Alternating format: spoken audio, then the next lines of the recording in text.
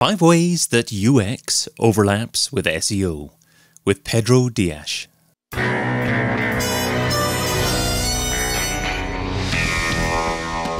In Search SEO podcast is brought to you by Rank Ranger, the all-in-one SEO platform that helps scale your business through data and analytics.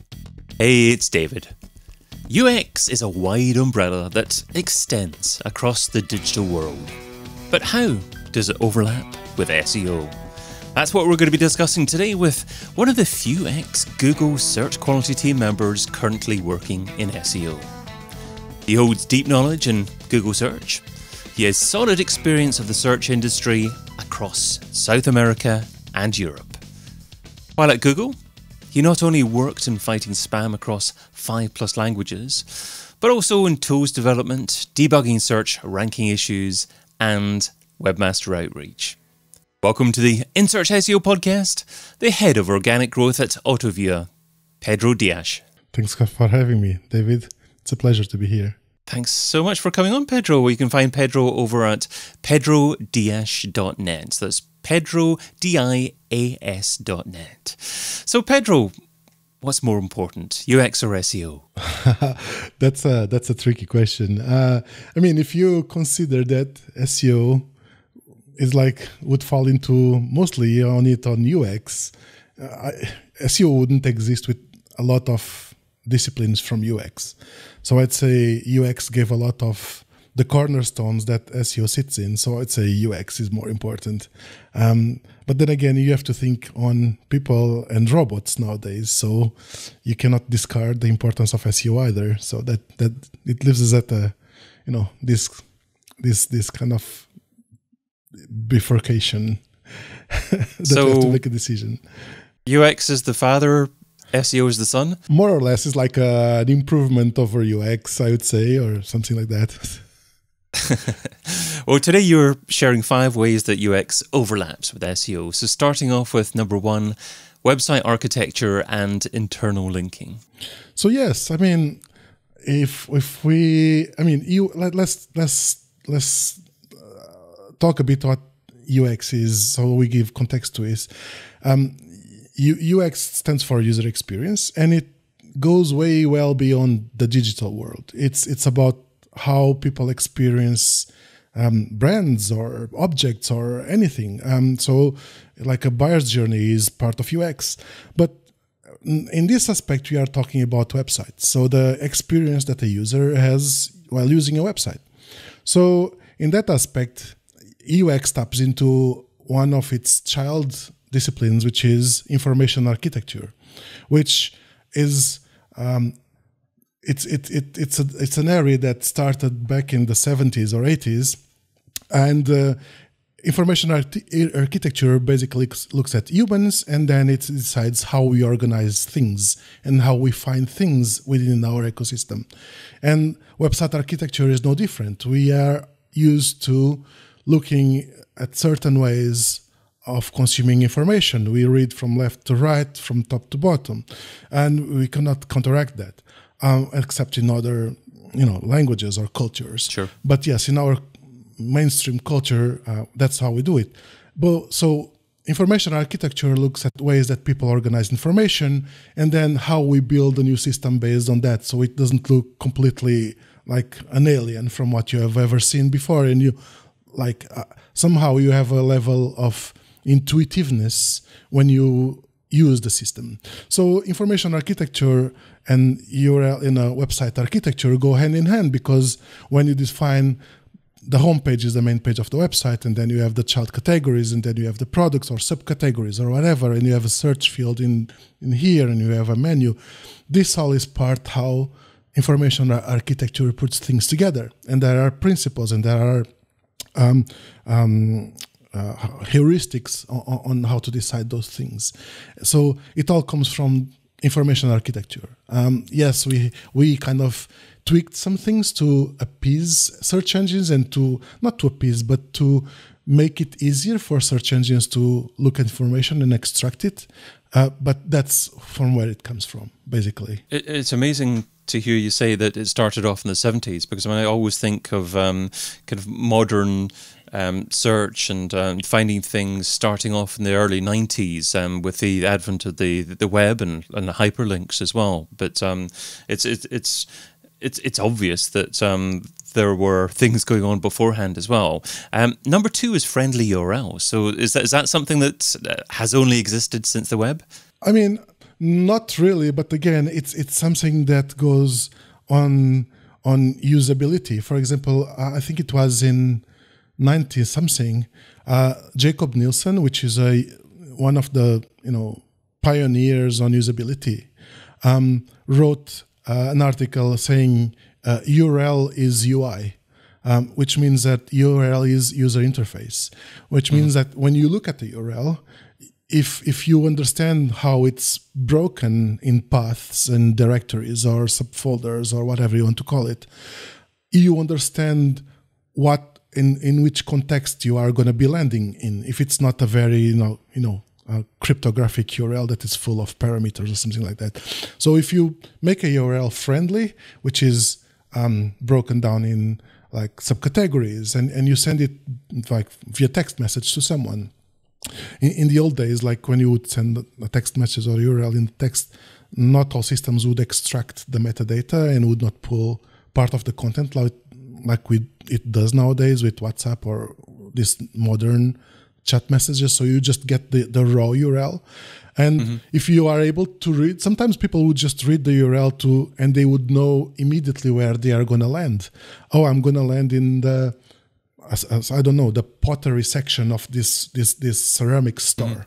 And you could tell it right away where you're going to land because the URL gives you context. So it's part of user interface. So that's where it comes from as well. So and usability is the area that would take care of this. So when we decide that URLs are going to be friendly, it's both for search engines to be able to extract this information from URLs, but it's also for people. We sometimes read news just by looking at the URL, and we know where we are going to land. So I've got 2 quick questions about URLs. One is in relation to what you're saying. You're saying that many people look at URLs and might make a judgment on whether or not to visit a web page based upon the URL. I would have thought that just SEOs and technical people may look at that and really judge a page according to that before visiting it. Are you saying that a significant percentage of people who aren't technical will also do that? And then also just secondly, an additional question at the same time, is there an ideal format, including folder structure for URLs? I'm not saying that a lot of people look at that, but I mean, the ones that do probably find it useful. I don't know. We definitely are making it easier even for people that are not technically savvy or don't care about SEO to read a URL if it's friendly, because you have all the human readable elements in there and you are kind of putting information into a hierarchy that people are able to consume. So either someone is tech savvy or is an SEO or not, kind of that helps them in some way.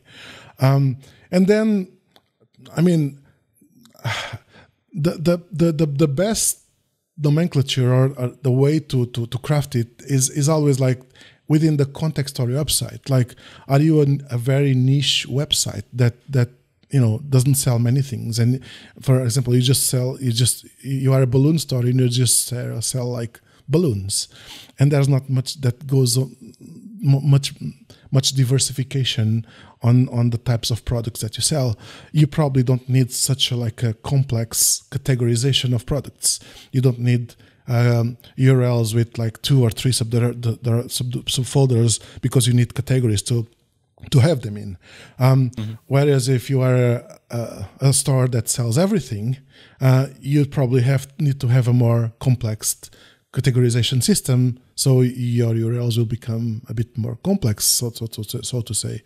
So the best way to categorize a URL or to decide how a URL is going to be presented is based on how wide or narrow your business is, and how much of range of products do you want to sell if you need to kind of split a broad range of URLs across a website or not. And the third way that UX overlaps with SEO, alt text.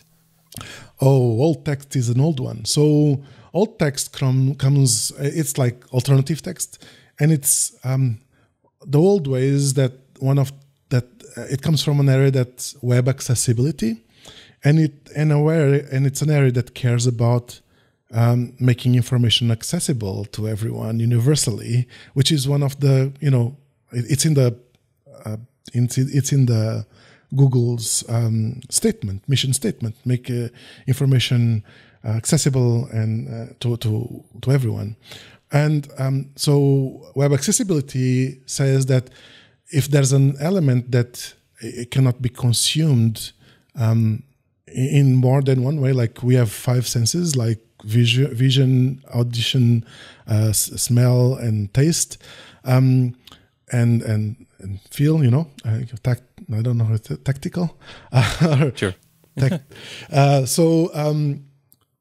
If you can, the more narrow you are in terms of making information accessible, the worse it is. So in this aspect, alt text is an element of web accessibility, which tries to make images available to people that cannot see them, because there are many people that lack vision or have vision problems. Problems can be permanent or can be temporary, so you can lose vision temporarily or you can lose vision permanently. And disabilities have this aspect that can be temporary or permanent. And all these web accessibility features kind of try to cater for these shortcomings that people have in life. And search engines are just like a blind person, because they cannot see what's inside an image. And that's arguable nowadays, because search engines start to have the ability, by tapping into artificial intelligence, or to kind of render an image and see what's in it and try to kind of. But in the old days, they would kind of just see like a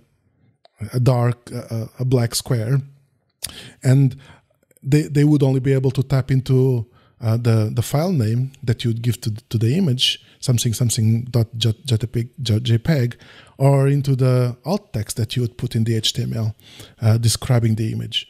So, and search engines started using these accessibility features because it helps them extract information from objects on the web that they cannot render or they cannot access information.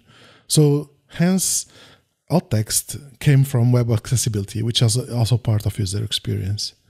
Like all good conversations on this podcast series, I want to dive deeper and ask further questions about each individual topic that comes up. But I'm just going to say number 4, organized internal linking and breadcrumbs.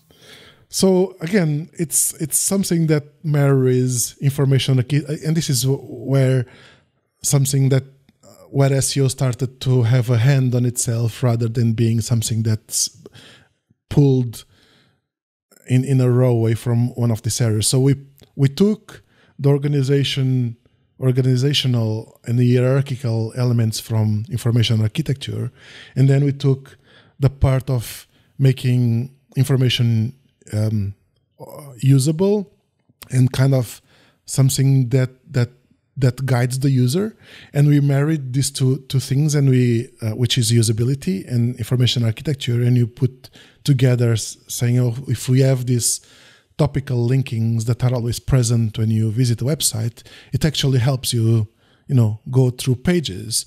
Or if you have breadcrumbs on a website, if a user comes from a search engine and suddenly lands in the middle of your website, because not all users enter on the homepage on your website when you are indexed in Google or search engines, users will be able to localize them or locate themselves immediately where they are in your website. So this is 2 areas of that SEO tapped into and said, okay, this is something that we can make it work in a way that benefits users and search engines. So this comes from these 2 areas. Given the smaller screen size, is it still important to have breadcrumbs on the mobile version of a website? I would say it is, especially on mobile, because you have a reduced screen size, and there are elegant ways to have breadcrumbs in there without you having to have like the whole path of location of where the user is. But we are, the smaller the screen, the more, I would say, the more overwhelmed you feel with all the information that is presented in it. And if you don't have methods that will help you navigate away or escape from that a place that you fell and you didn't mean to go to, or sometimes you just land in an article and you want quickly to go to the broader category of that website to see more. Breadcrumbs are an easy way to help users do this. And on a web mobile device with a small screen, this is even more important, I would say. But yes, we have to be careful on not overcrowding the screen with information in these cases. And number 5, PageSpeed and Core Web Vitals. So PageSpeed is something that is older. It's a metric that many SEOs kind of started to pay attention back in the day when Google launched the PageSpeed tool. And it started because mostly, websites started to want to make money on the internet, and this comes of like promoting stuff from other websites. So you either like put a widget on your website that leads to another website, or you put banners or ads or whatever it is, and all of this amounts to making pages heavier, because if they have more stuff to load in them, they just become heavier. And the internet speeds, sometimes on mobile, they were famous for being slow. So Google started to be wary of loading speed. So, and again, this is something that if information doesn't load, it's not accessible to you. So again, it's a concern of web accessibility.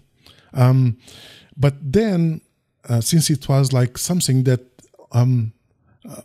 it's merely technical, and it can be like, you can make your server respond really quickly and your page load really fast. It doesn't still mean that you get a really good experience, because a page can load fast and everything on the page can jump around while you are visiting the page.